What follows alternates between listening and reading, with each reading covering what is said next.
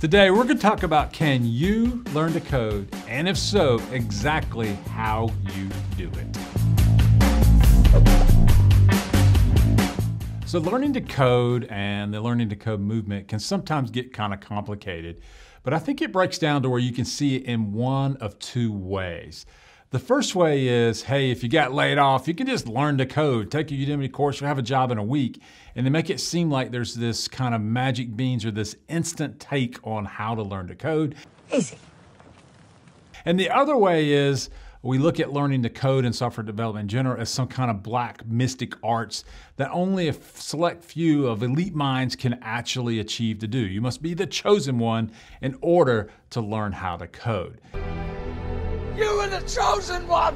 Today, I'm going to remove the mystery and the false information in the learn to code market. I'm going to tell you exactly what you need to learn and exactly what you need to do to get that first software job. Please remember to subscribe and hit the bell to get notifications on all of our great new content.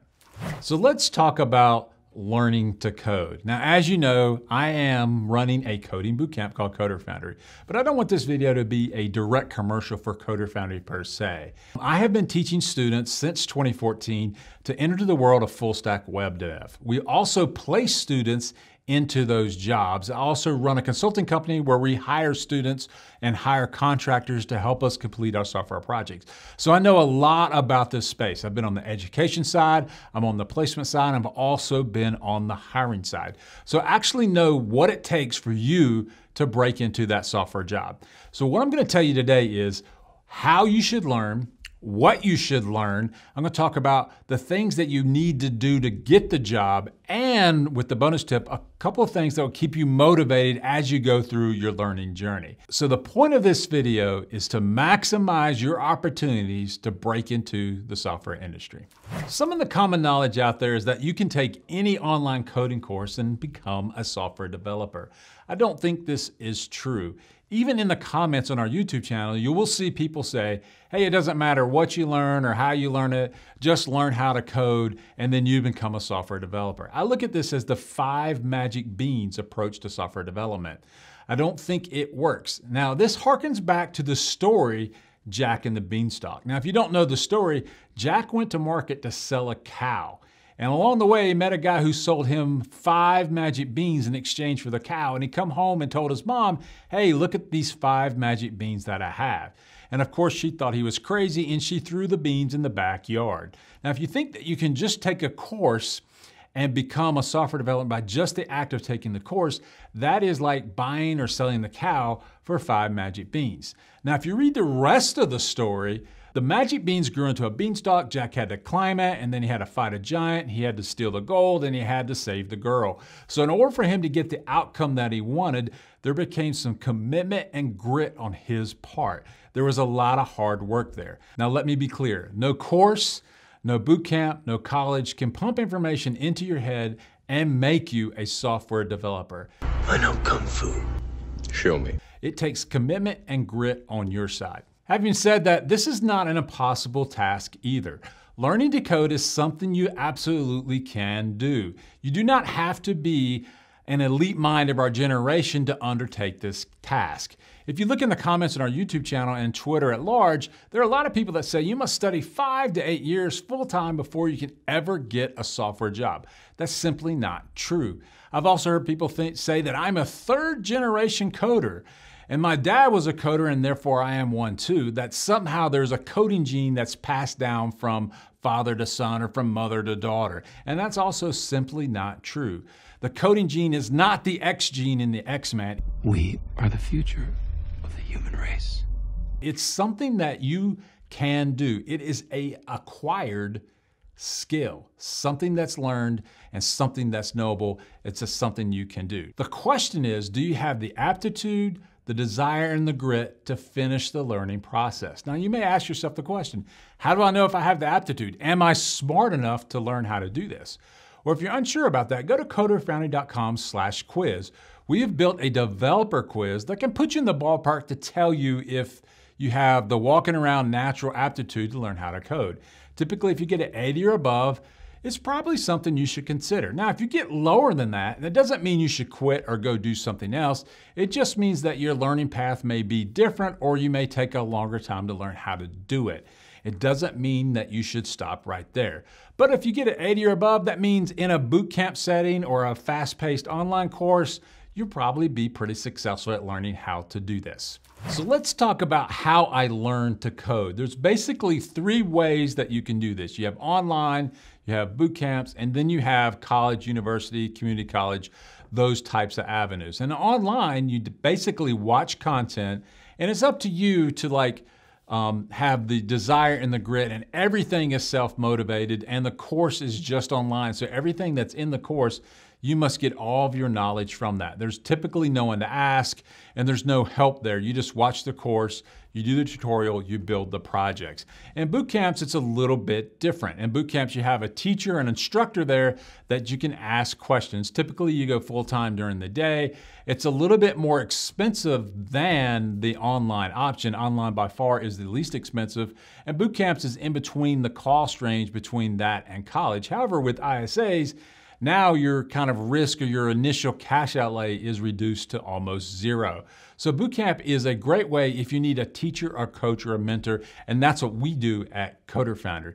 There's also college and community college, and these are also avenues for a lot of people. If you have a good community college in your area, you typically can go to a 2-year program. If you have a great college in your area, or a university, you can get a 4-year CS degree, and those are options as well. CS degrees are still highly valued in the industry, but as we're seeing, sometimes skills can trump those as well, but those 2 things together are a good thing. So let's talk about what you should learn on your learning to code journey. A lot of times people start with the language first, and I don't want to do that. Now, if you've been watching our channel a lot, you're probably thinking he's gonna recommend C#, which is probably true if you ask me. I think that's what you need to learn, but there's a reason that we recommend it. Not because we think C# is cool, it's because we have picked the job first. And that's what I want you to do. I want you to pick the job that you want to do and then figure out what language or what stack you should learn how to do. If you pick full stack web dev, which we think is the most in-demand job in America, that you should learn certain stacks and technologies go along with that. We think ASP.NET, C#, MVC is a fantastic stack to learn full stack web dev. But the reason we recommend that language is because it corresponds with the job that we want. Now, I want you to pick the job that you want first. You can pick mobile dev, you can pick desktop dev, you can pick full stack web dev, you can pick embedded dev, data science. It doesn't matter which job that you pick, but then pick the stack that you want to learn that corresponds with the job or the role that you have specified. And once you do that, you can maximize your opportunities in your learning, because now your learning is focused towards the job that you want. Now, what we think is that you should pick full stack web dev because that's the most in-demand job. And so that maximizes your opportunity to break in. But if you're not interested in that and you want to learn mobile dev, there's lots of opportunities in mobile dev. There's lots of opportunities in desktop dev as well. So pick the job, learn the stack that corresponds with that job, and that maximizes your opportunity to get that first software job. So let's talk about what it takes to get that first software job. Now, I believe that employers are increasingly going to rely on portfolios from first-time developers, especially if you're just trying to break in for the first time. They're gonna wanna see if you can actually do the work.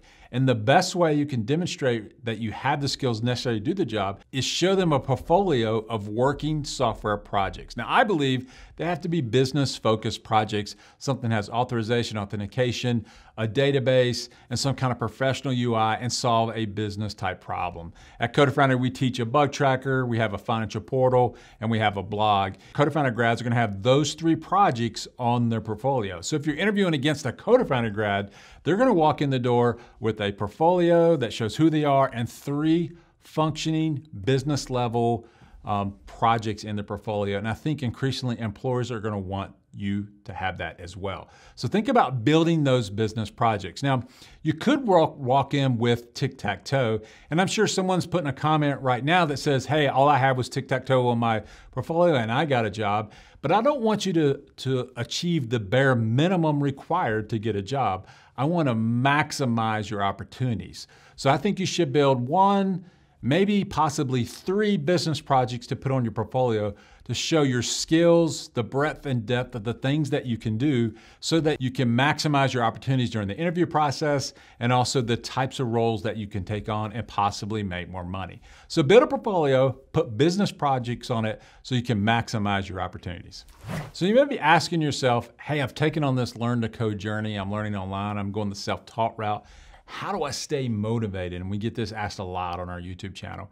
And I think it's a very simple technique that you can use to stay motivated so you complete this journey. And I'm gonna sum that up by saying, build a project. Now, when you're learning to code and you're taking online courses, typically you're taking a course that ends in a tutorial, that ends in a project, and hopefully you're taking project-based tutorials. And what I want you to do is take that tutorial, build that project to completion, and then start over and build a brand new project using the skills that you learned in the tutorial. I do not want you to put the tutorial project on your portfolio. I want you to put a brand new work on your portfolio and build this project. Now, this does a couple of things for you, but you've set a goal of a thing that you must build, that you must complete. And this helps keep you motivated because you want to have that sense of accomplishment and that sense of achievement by building your own project. But there's 2 other, I think, super benefits that it gives you. First, if you build a project, a brand new project, after completing a tutorial, you're taking the tutorial, the skills that you learned, and applied it to a new work. This solidifies the learning in your brain. It also gives you confidence that what you learned how to do in the tutorial, you can repeat on a brand new unrelated project, which means you learn how to code. And this gives you a lot of confidence. And that confidence can shine through during the interview process, which is mission critical when people are trying to evaluate you, especially for that first job. Can this person do this? And you're showing new original work that you've built, and that's going to impress the hiring manager. But more than that, it's going to give you that inner confidence during the interview process to help you land that first role. Well, I hope all of this helps. Good luck and keep coding.